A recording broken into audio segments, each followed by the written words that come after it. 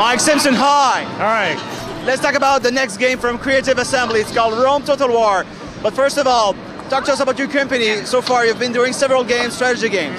Yeah, we've been working on the Total War series for 8 years now. It started with Shogun Total War, which is set in samurai Japan. The most recent one was Medieval Total War, which was medieval Europe with knights and so on. And now we're just completing Rome Total War, where you play one of the great families of Rome, try and establish the Roman Empire and become the first emperor of Rome. Each time you work on a new game, you have to do a lot of research because this is a real strategy fighting game, but everything is about details. Yeah, historical research is really important. It's amazing that there's no conflict between gameplay and being historically accurate. In fact, history gives us great inspiration. The range of units it's way more than you'd expect.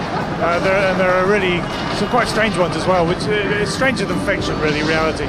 So you get things like elephants. The elephants are fantastic. They charge in these huge war elephants, smashing through ranks and so on. And the Romans devised a secret weapon to counter them.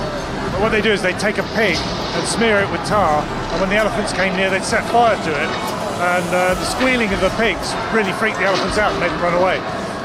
Since the Roman Empire has been a very wealthy empire, in which period does the game take place?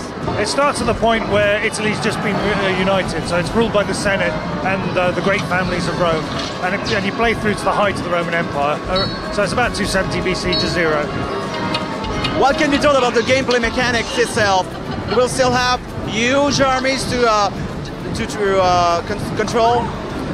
This is an all-new engine, so it's got all the things we had in the previous Total War games. So turn-based strategic gameplay, collecting resources, building up your power, and making armies, and then you send them out to conquer. And where they meet enemy armies, you fight the battles in full 3D. And now each individual man is a fully detailed polygonal man with his own animations. So that's opened up a whole range of new things we can do with it. Have you worked on the interface a little bit? The interface has been really important. We wanted to make sure that anybody can play this game, not just hardcore strategy gamers. So as well as making the interface really simple and intuitive, you've got an advisor that helps you out all the way through the game. You'll never need to pick up the manual with this game, and anybody can play it.